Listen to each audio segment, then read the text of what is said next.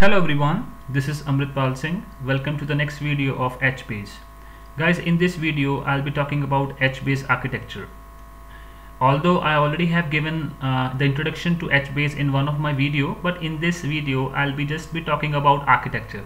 What are the components of architecture, right? So let's start. So guys, HBase architecture is inspired by Google's Big Table. So what is Google's Big Table?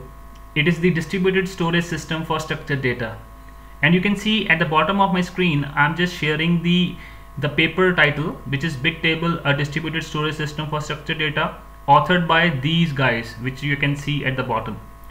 So this paper actually inspired the HBase architecture. So if we talk about the difference or comparison between HBase and RDBMS, relational database management system, you can see like in RDBMS we represent the data in the form of table. You can see here one table is shown and we have the rows and columns available. This is the traditional way of storing the information. But if we talk about HBase, you can see the data is stored in a map. You can see in this case it has been shown that we have one data point available, which is Chaz, which has got one row ID and column ID. The intersection of it's called as a cell, and in this cell we have a Chaz available, the cell we use in the RDBMS terminology. So in this case we have a Chaz available, which is the intersection of row ID and column ID. It is a key for us, and value is a data. So in this case row ID is 2, column ID is for underscore user or for user, and value is Chaz. Here it is, right? So this is the difference between HBase and RDBMS. So RDBMS stores the data in a row form. It's a row oriented database, but HBase is a column oriented database, just to reduce the latency, right? So in the case of column oriented database, as I've already told you, like in this case you can see in the left side we have a traditional table available for first row, and for the first row we have 4 entries in the HBase table. The right side it's shown as a HBase table. So you can see now that how the transformation has been done here, right? This is in the left side we have a traditional RDBMS table, but right side you can see it's a HBase table in which the first row is been transformed into the 4 row entries of first row, right? This is how the columnar oriented table look like. So guys, in the case of HBase, we can say HBase table is a sorted map. Why sorted map? You can see it's been shown the data is been sorted with respect to row ID. So you can see the value and the keys are been mentioned. The key is row comma column, and value is this value, the right side. So it's a sorted map, right? So sorted because of the fact we have a row sorted. You can see 1 2 3, right? So this is called as a sorted nested map. Nested means one inside another, right? So you can see we have at first we have a row ID available, which we can say, like we can define like it's a kind of a primary key, right, with the help of which we identify the records. So row ID has a map, column family, and the column family, which is nothing but a collection of column, has a map called column, and column has another map called timestamp. So we can say for a particular row ID, column family, column, timestamp, we have one value available. So that's why it is called as a sorted nested map, right? So when we read the data from HBase, it performs a lookup for a specified row ID. Afterwards, it performs a lookup for specified column family, so and so on, right? So when you write the data to HBase, it need to insert the row ID in the right place so that the sorted thing should not be disturbed, right? We have to put the data in a way that the sorting should not be affected, right? So this is how the data has been written to the HBase, so that the sorted nature maintained. So how HBase does this? Actually HBase does this with the help of Regionservers. So you must be wondering, what is Regionservers? Actually in the case of HBase, the row IDs in a table are divided into ranges, which is called as regions. I'll be showing you in next slide. So each region is handled by a region server. So let me first show you what is regions. You can see on the left side the row IDs, these ranges of row IDs are called as a region. So it means region 1 have a row ID from 1 to 4, region 2 has a row ID from 5 to 8, and region 3 has an ID from 9 to 12. So these regions are being handled by Regionserver. So Regionserver can handle more than one region. You can see the Regionserver 1 is handling region 1 and region 3. Regionserver 2 is handling region 2. Right? So this is the terminology we use in a HBase architecture. It's one of the important component of HBase architecture, region server. I hope it's clear. So let me just come back to it. Row IDs in a table are divided into ranges called regions, and each region is handled by a region server. I hope now it's clear. So regions serve as an index to perform fast lookup where a row ID belongs.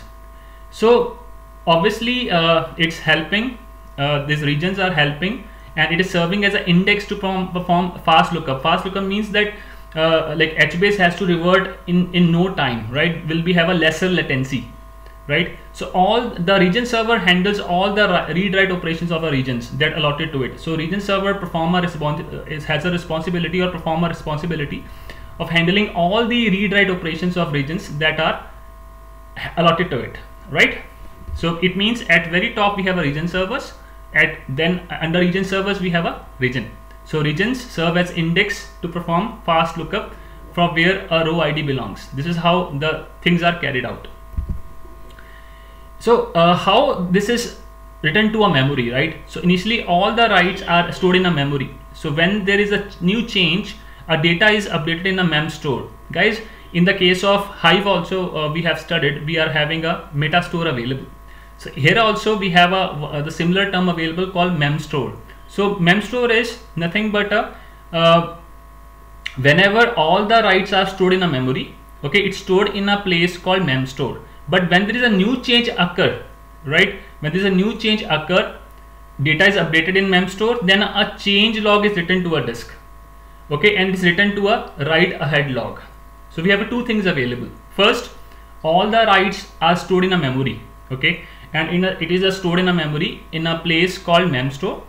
And when there is a new change, okay, or there's a change occurs, okay, data is updated in mem store, then this change is written to a disk where it is written in the write ahead log, WAL. So why it is so important, guys? So this write ahead log is created for a recovery.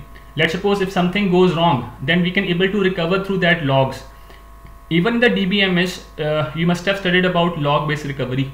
So we keep on recording the log for all the actions or all the events performed, right? If something goes wrong, we can come to know that which action, which step has done that damage, okay? So we can easily backtrack the things. So periodically the mem store gets full and the data in mem store is flushed to disk. Obviously mem store is a finite storage, right? If it goes, if it gets full, right, then we have to store that data in the disk. So it will be written in the disk in the form of H file. It will be written in the form of H file. So H file will be recorded on the HDFS. So we have three things available. You can see mem store. It means all the writes which are performed, it will be written on this in this area mem store. When there is some change occurs, it will be stored or logged in the write ahead log, which is helping us in recovery. H file means when your mem store gets full, it will be written in the form of H file. So the data for row key, let's suppose if you are searching for a data, right, which is corresponding to a row key, you will find either in a mem store or in a H file. So H files are stored in a HDFS. So we all know the nature of HDFS.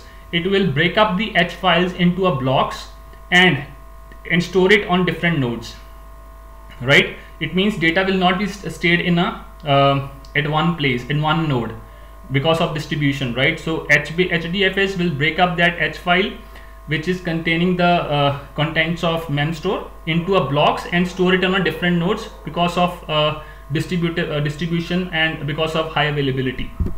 So when you try to read or insert data in a summarized way, what we can say, guys, when you try to read or insert data, the region server containing the row key is identified first, followed by the region server will look up the mem store or H file and do the needful. Because I've already told you, if you are looking for a data for a particular row key, you will either find get it in a mem store or in a H file, not both.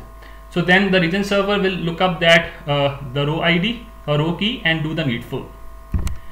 So guys, this is the full view of HBase architecture. This is how the things are there, right? Things are managed.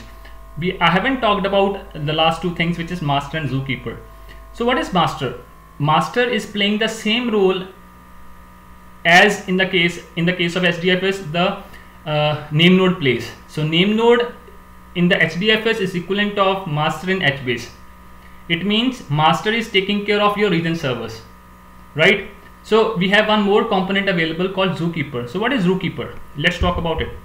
So HBase uses a master server to manage regions and region servers. So the way name node were managing the data nodes, the same way it is managing the region servers and followed by regions.